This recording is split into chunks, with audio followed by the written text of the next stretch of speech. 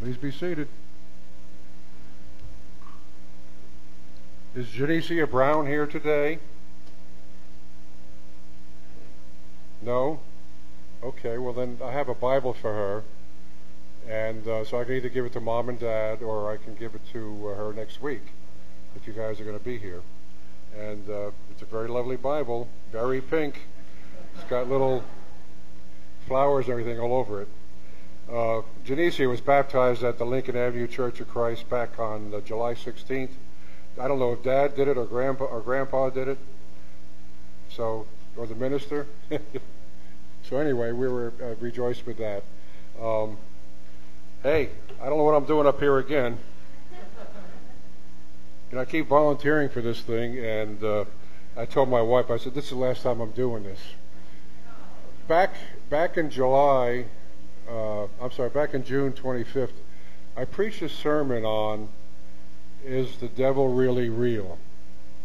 And we established very firmly that not only is the devil real, but he's trying to devour you, and he's trying to devour me. So the reason I want to do this again, this is the follow-up lesson about God's protection. If we look at Ephesians 6, it talks about the whole armor of God. And there's 6 pieces of armor that are described there by Paul. So, is this the latest fashion with Walmart or Target, Amazon? I kind of like the little red outfit up here in the top right.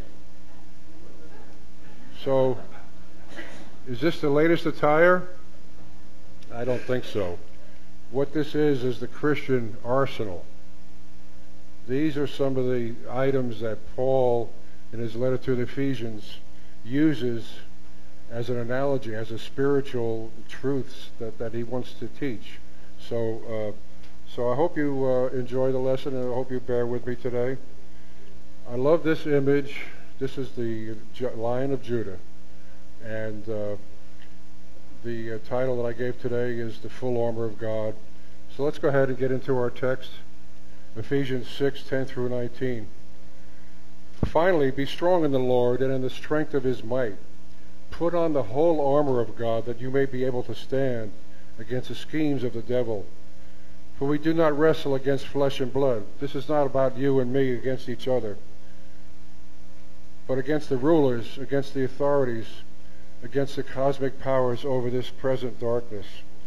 And hear this, against the spiritual forces of evil in the heavenly places. Therefore take up the whole armor of God, that you may be able to withstand in the evil day, and having done all, to stand firm. Stand therefore, having fastened on the belt of truth, and having put on the breastplate of righteousness, and as shoes for your feet, having put on the readiness given by the gospel of peace. In all circumstances take up the shield of faith, with which you can extinguish all of the flaming darts of the evil one. And take the helmet of salvation and the sword of the Spirit, which is the Word of God, praying at all times in the Spirit with all prayer and supplication. To that end keep alert with all perseverance, making supplication for all the saints, and also for me, that words may be given to me in opening my mouth boldly to proclaim the mystery of the gospel, to which I am an ambassador in chains. Pray that I may declare it fearlessly as I should. So here we have a picture of a Roman soldier back in Paul's day, ready for battle. He's got his full armor on, his full gear. And this is the thing that I love about what Paul has done, is he's taken, he's been chained to this guy for weeks, months, studying him. And he takes these pieces of armor, and he teaches us spiritual truths from these. So here we've got the belt of truth, got the breastplate of righteousness, the shoes for the gospel of peace, the shield of faith, the helmet of salvation, and the sword of the Spirit. So these are the 6 areas I'm going to be talking about today. And what I want to do is I want to kind of give you the practical warfare application. Then I want to give you the spiritual application, how we apply it to our lives. So I've got defensive and offensive weapons. So Paul was very familiar with these weapons because he was actually chained, as I said, to a Roman soldier when he wrote all of this. Remember, he is a prisoner in Rome. If you look at verse 19, pray also for me that words may be given to me in opening my mouth boldly to proclaim the mystery of the gospel, for which I am an ambassador in chains. Pray that I may declare it fearlessly as I should. So imagine being chained 24 hours a day to a Roman soldier who's wearing his armor. I'm sure he spent hours and days and weeks, as I said, studying him. So when he writes the book of Ephesians and he does this section on spiritual warfare, he uses this armor to show us spiritual truths. Paul describes 6 pieces of armor or combat gear. 2 were considered offensive weapons, the shoes and the sword. You might say the shoes. I'll explain that later. 3 were considered defensive weapons, the breastplate, the shield, and the helmet. 1 was considered neutral, the loin belt, which actually did kind of protect another area. We won't go into that one. But in the first century, the city of Rome had 1 million people, but Rome ruled 100 million people. In order to do that, they had to have a military army that was unequaled. There was one battle in the year 55 BC where Julius Caesar, with one of the greatest armies in history, attacked the city with 50,000 men. He was against an army of 250,000, 250,000, and the Romans won. The Romans won because their soldiers were a highly trained, disciplined, and army ready for combat. The weapons. So not only did Rome have the greatest military the world had ever seen, it also had the best equipment, the best armor, and the best weaponry the world had ever seen. So as we look at our text today, look at verse 13. Therefore take up the whole armor of God, that you may be able to withstand in the evil day, and having done all, to stand firm. Paul says, therefore, he's talking to Christians, he's talking to you, and he's talking to me. Therefore put on the whole armor of God, not half, not just 1 or 2. You don't get to choose which pieces. I've got to be honest, there's been times in my life that I have not had all 6 pieces in place. And that's when Satan comes in. That's when he messes with your mind and he comes in. So we need to learn how to put on all of the armor. So let's start with number 1, the belt of truth and the practical military purpose. There it is. It looks like it's pretty heavy to me, probably about, I'm going to guess, 20 pounds. This was a very important piece to the Roman soldier's armor. The Roman soldier put a very wide belt around his waist, which was the holder of a lot of equipment. There was a loop for the different swords. Other loops held rope, darts, or ration sacks. They had to carry their food with them to be able to eat. The belt was tied in several places to stay in place, so that no matter how the soldier moved about, fell down, climbed hills, the belt was always in place with weapons at the ready. If this belt were not on straight, then everything would be out of place for the soldier. This would cut down on his efficiency and it might even cost him his life. So here's a spiritual warfare application. Just as the soldier had his loin belt to put on every day to keep his armor together, we must apply the Word of God to our lives on a daily basis, or we will not be able to maintain our defenses.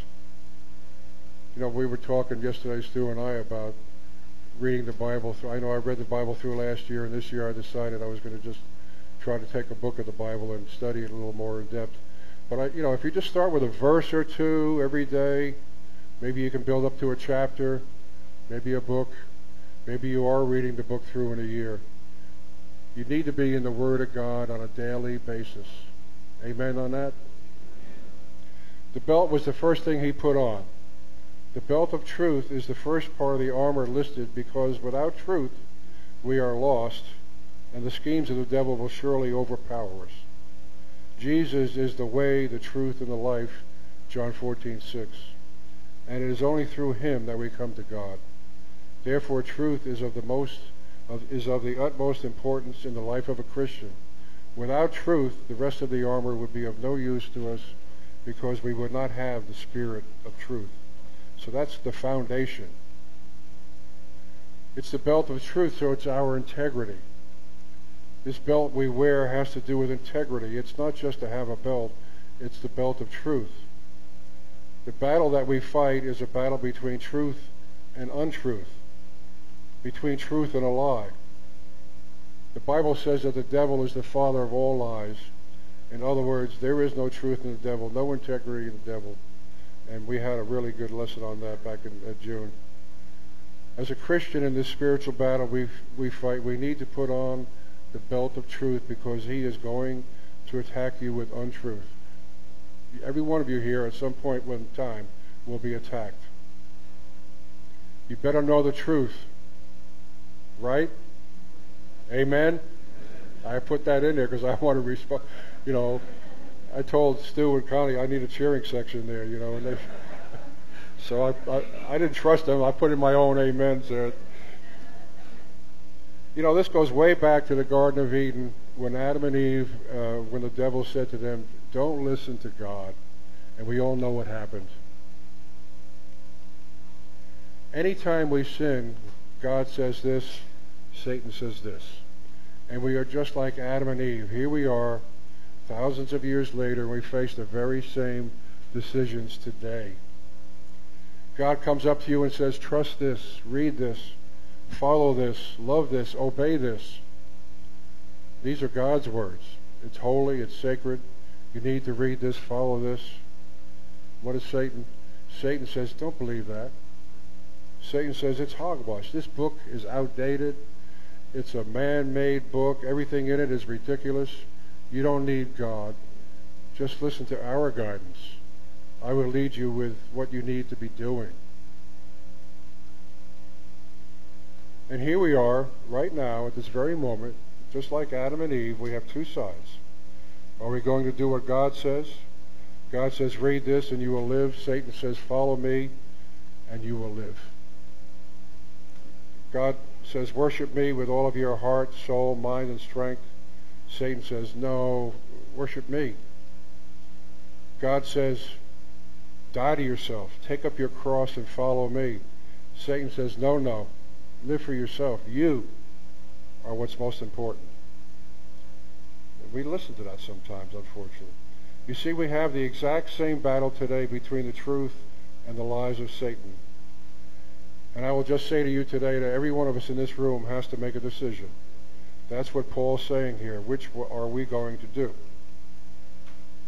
Is God true or is Satan true? It's a battle of truth, a war with the adversary. And we are at war with a spiritual battle. We really are. You have to have the belt of truth buckled around you. Now we move on to the breastplate of righteousness. There it is. A lovely piece of equipment. You know, just keep in mind that back in the day they had a one piece where it wasn't very fluid. And here you see the layered leaves, not only up and down, but horizontally, so they could move about. Very, very ingenious. The Romans had the ideas for Roman design, which provided light, weight combined with ease of movement, and protection from blows. This breastplate was attached to the belt by leather thongs on the bottom to keep it solidly attached. It was anchored to the belt and kind of held in place. Note the belt had to be on first, then the breastplate. One key area the breastplate protected was what? Was the heart. The heart is the one key organ responsible for sending blood through our circulatory system to keep us alive. Our spiritual lives can deaden if our hearts are not right with God. When you walk in the righteousness of God, it is a weapon of defense against all those slanderous accusations and outrageous strategies of the devil. When Paul compares the armor of God with military gear, each piece represents a part of God's strength that he extends to us when we become his children. The breastplate of righteousness refers to the righteousness purchased by us by Jesus at the cross. 2 Corinthians 5:21. At salvation, a breastplate is issued to each repentant sinner, you could say. It is specifically designed by God to protect our heart and soul from evil and deception. Our own righteous acts also are no match for Satan's attacks. The breastplate of righteousness has Christ's name stamped on it. It's as though he said, your righteousness isn't sufficient to protect you. Wear mine.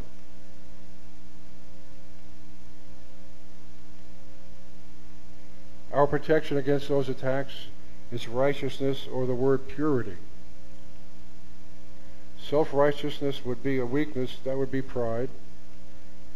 Many people get confused when they read this. He is not talking about the righteousness that comes from God.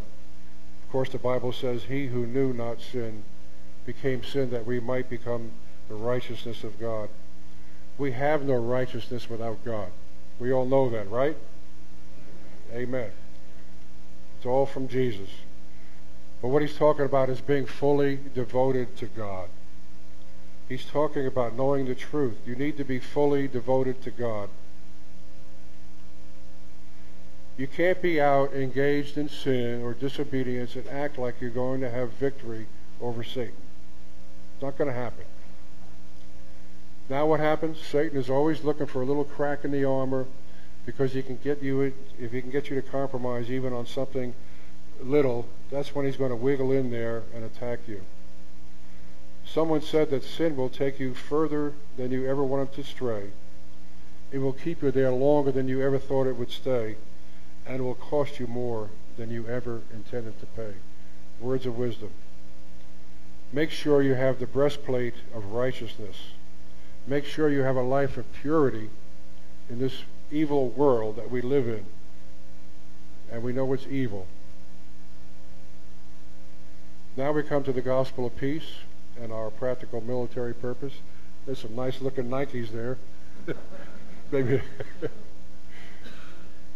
Or like golf shoes, for the golfers. Some historians credit footwear as one of the greatest reasons why the Roman army was so victorious over its enemies. I wouldn't have thought this. No soldier would put on a breastplate and a belt and go off to battle without his shoes, his Nikes.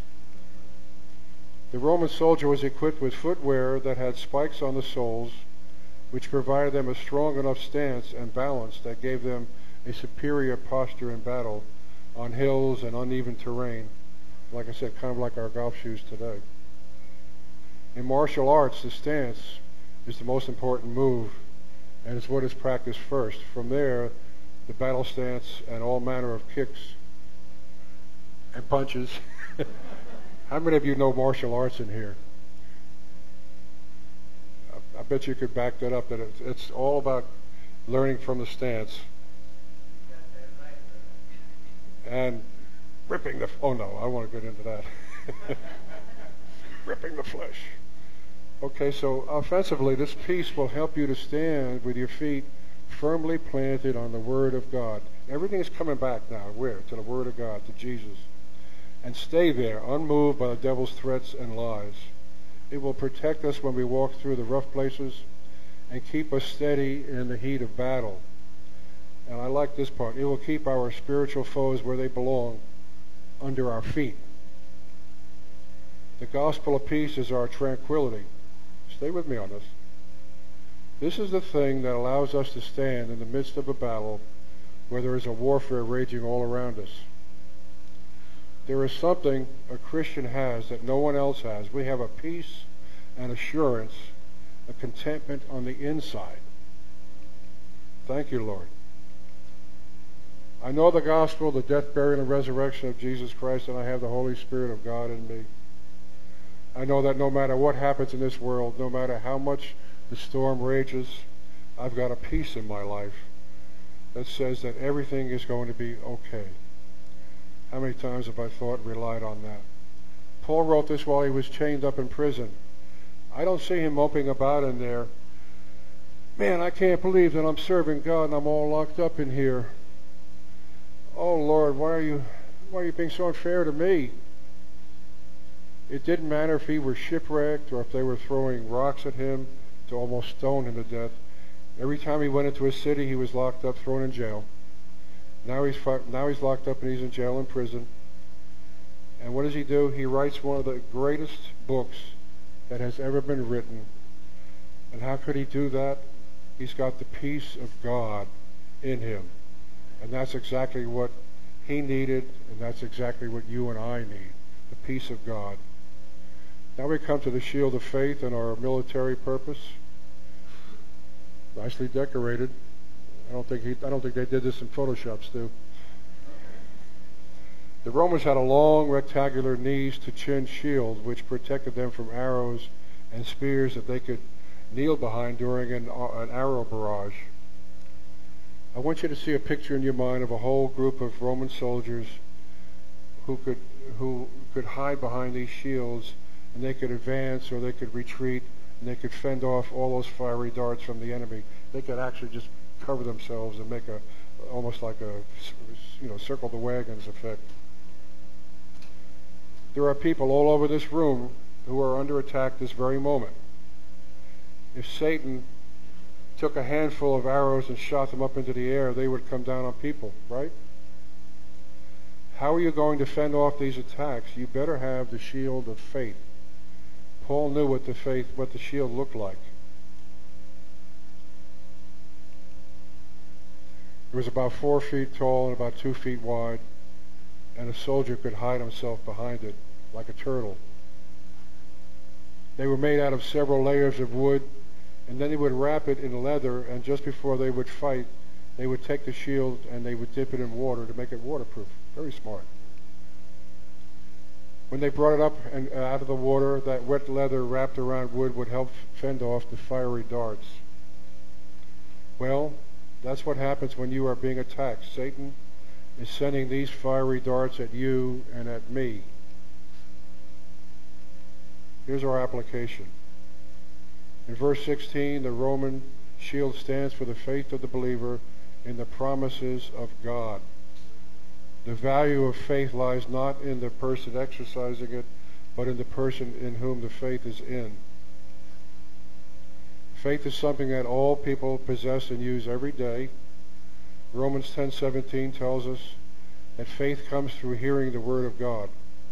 It's no mystery how it comes, folks. You have to be reading or be hearing the Word of God. Knowing the Bible and the God of the Bible gives you greater faith.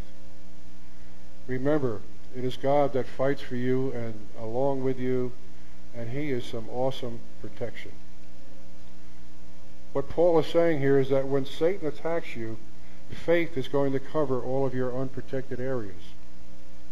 Faith at times will be your only defense.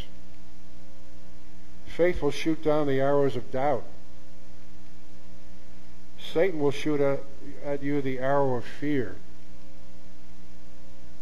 He will shoot at you the arrow of sickness. He will shoot at you the arrow of confusion.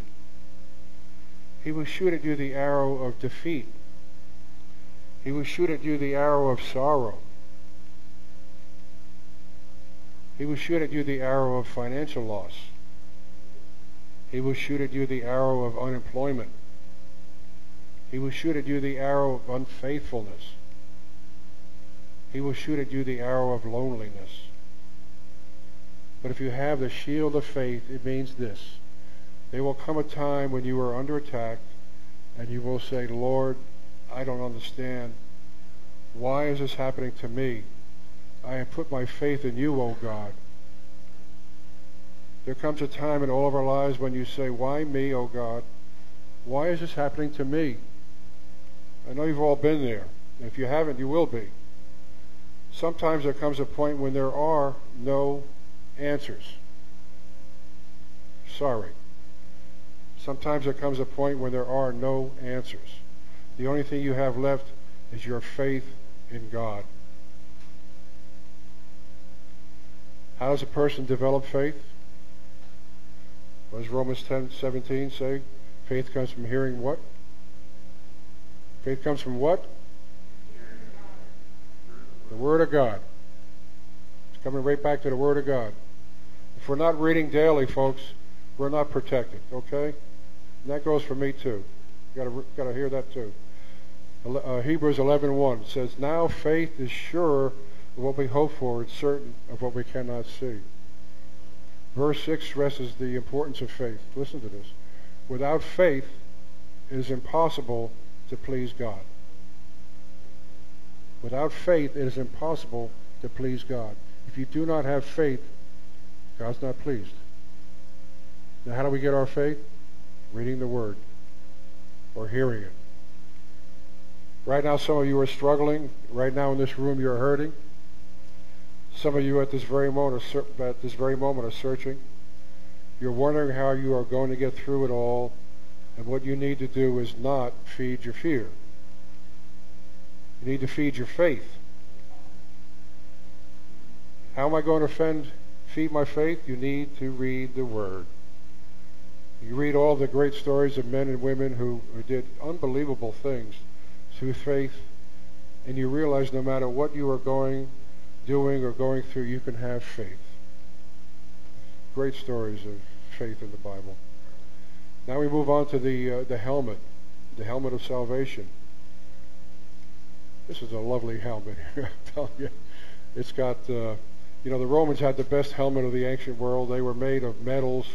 The other nations used cloth, wrappings, animal bones, hides. But the Romans' helmet had a chin strap, had a visor, came down to cover the back, the sides of the neck. It was a very impressive piece of equipment. So what does a helmet protect? Your noodle, your brain, your head. No soldier would go into battle without his helmet, ever. A well-designed helmet will protect you from various angles of attack. And the greatest battlefield, now this is very important, the greatest battlefield is your mind. This is where it all starts. I can do that, or I can think that, or I could say that. No. This is the area the enemy wants to attack the most. One key area he wants to damage is our assurance of salvation. He wants to get in there and put doubt into you as to whether you're going to be going to heaven. And I love what Mick had to say today about heaven. I don't think there's going to be a big round bit up there, though, Mick. Maybe. Paul gave some good advice in Philippians 4:8. Think about these things, brothers and sisters in Christ. Finally, brothers, whatever is true, whatever is honorable, whatever is just, whatever is pure, whatever is lovely, whatever is commendable, if there is any excellence, if there is anything worthy of praise, think about these things. We must be on guard on what we let run free in our minds. Satan is very subtle in these areas. He has blinded the world, and he will do the same to the unsuspecting or careless Christian. We must have a clear mind to be discerning in all situations, and this comes from immersing yourself in God's Word and prayer. The helmet of salvation. When I think of salvation, there's only one word that comes to my mind: Jesus. I don't want to go into battle without Jesus. When all else fails and the enemy attacks, you need Jesus. Maybe you have fallen for the lies and the untruths of Satan, or you have a crack in your breastplate of righteousness, and right now you're trying to live a pure life, but somehow sin has a grip on you. Or perhaps tranquility and peace have left you, and all you have left is worry and fear and doubt. And maybe today your faith seems lacking. That's supposed to back up, Al. Okay, there's one thing that remains, that is Jesus. There's only one person I know who will never leave you or forsake you. There's only one person who will never, never let you down. Only one. Amen? There's only one person who will be your knight in shining armor. His name is Jesus. Don't ever wonder, don't ever doubt. Jesus is all you need. And if you go back and look at everything we looked at today, all this armor, it's all about Jesus. You got the belt of truth. the breastplate of righteousness, the shoes for the gospel of peace, the helmet of salvation, the shield of faith. Hey, wait, we're missing one here, right? The sword of the Spirit. This is an awesome piece of weaponry here. Paul spoke of one of 5 different Roman swords. This one was a 2-edged sword with the edge turned upward. It inflicted much more damage than the other swords. Not only was it intended to kill, but it also could rip the enemy to shreds. It only needed to penetrate the enemy a depth of 2 or 3 inches to mortally wound him. Another advantage of this sword is that the soldier did not have to turn his sword around to inflict damage on the enemy. He just cut it 2 directions. Didn't have to go this way. It was seen as a very deadly and powerful weapon. Our sword of the Spirit is the Word of God. When Jesus was tempted by Satan in the wilderness, what did he do? Jesus quoted his Father's words and spoke them with authority. Consequently, each word was like a sword blow to Satan's head. God has given us the authority to use his words because we are ambassadors of Christ. God speaks with ultimate authority in the universe. What happens? He spoke and the universe came into being from nothing. When we speak God's word according to his will, there is no power in the universe who can withstand it. So, in conclusion, again, if we go back and look at everything we looked at today, all the armor, it's Jesus. The belt of truth, Jesus is the truth. The breastplate of righteousness, he alone is our righteousness. The gospel of peace, he is our peace. The shield of faith, he is our faith. The helmet of salvation, Jesus is our salvation. The sword of the Spirit, it's God's word. Salvation is found in no one else except Jesus. Paul is saying before you take up another step, you better get your armor on. I'm not going to believe the devil's lies today. I'm going to believe what God's word says. And I want to end with this one. I am the way and the truth and the life. No one comes to the Father except through me. John 14:6. So if you're here today and you haven't been baptized into Christ, you don't have the full armor in your. That's God's gift to us. So you need to be baptized into Christ to make the confession that Jesus is the Christ, the Son of God, and then you will receive the gift of the Holy Spirit, and you will have all of this armor at your disposal. So as we stand and sing, if there's anyone here that needs to confess Jesus, come forward.